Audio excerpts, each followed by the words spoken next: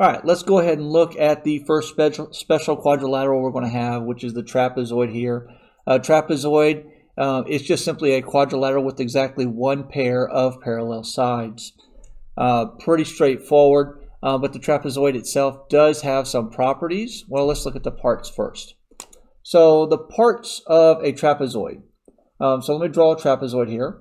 I'm going to have exactly one pair of parallel sides.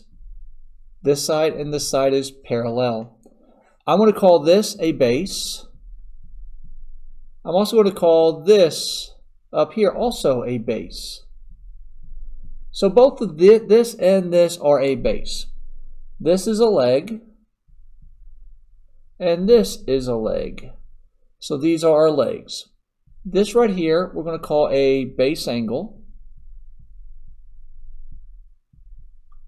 And this also we will call a base angle. So these are the parts of a trapezoid. So we have our bases here. Our bases are what's actually the two sides that are parallel. Our legs are the two sides that are not parallel. And then of course all angles really are base angles.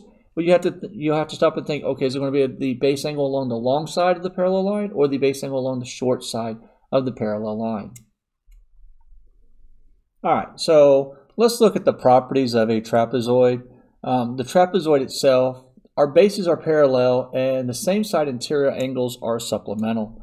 So if I were to draw a trapezoid again, and we call this parallel and this parallel, if we actually look at this angle here and this angle here, if we add those, let's call this a trapezoid A, B, C, D.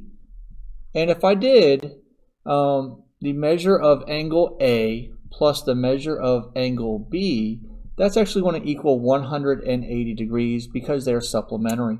Now I can ask several different